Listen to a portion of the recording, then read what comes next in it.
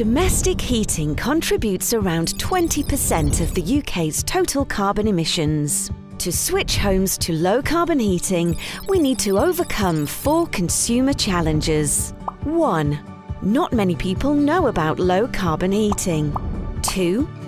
Low-carbon is not a one-size-fits-all approach. 3. Traditional gas boilers are easier to install and cheaper to run. And 4. Low-carbon heating can be harder to operate. But the digital world may provide a solution, allowing energy providers to sell heat as a service.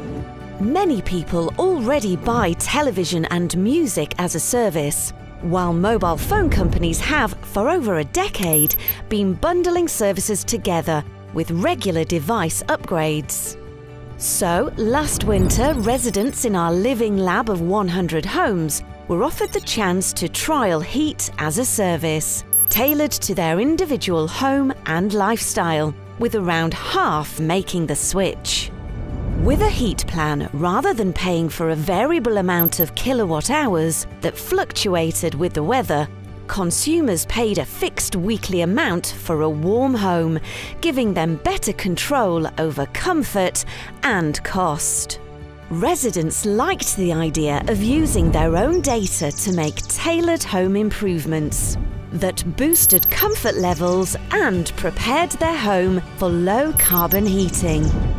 And while only 36% of people in the general population are happy to replace their gas boiler with a low-carbon alternative, that number jumped to 85% for those that trialled heat as a service.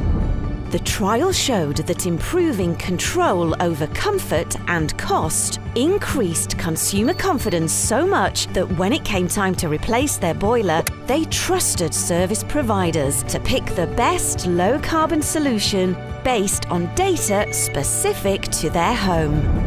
Even before the switch to low-carbon, Heat as a Service provides a commercial incentive to deliver comfort using as little energy and carbon as possible, and could lead to companies developing lots of better offers for consumers.